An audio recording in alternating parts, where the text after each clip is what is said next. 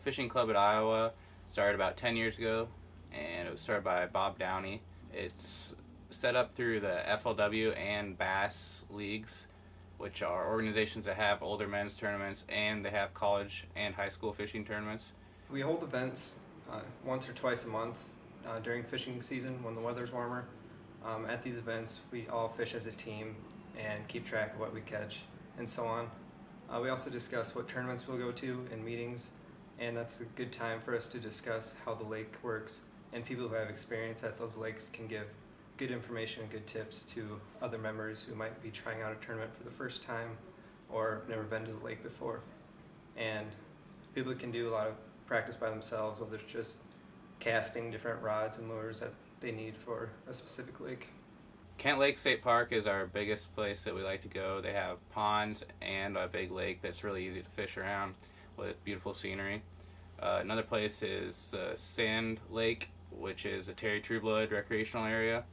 It offers very good shore access, and it's very big.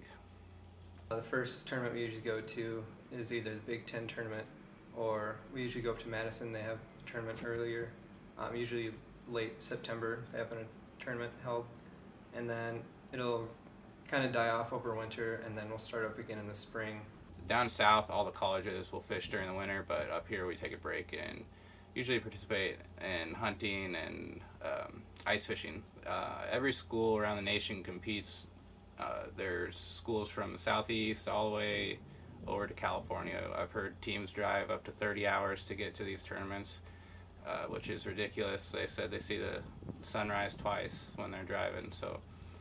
But it's really cool to see all the different teams from around the nation and meet up with them, get some camaraderie going at the hotels, and going out to eat and stuff with them is fun. Traditionally, we've had a point system where when we've come together and fished at a nearby lake, we'd kept track of how well people did, and then we also keep track of who shows up to meetings and participates actively. They get points for that, and according to that, we would say who qualifies to go to tournaments. We usually stack up pretty well. Last year we ended up in the top 25 of the nation.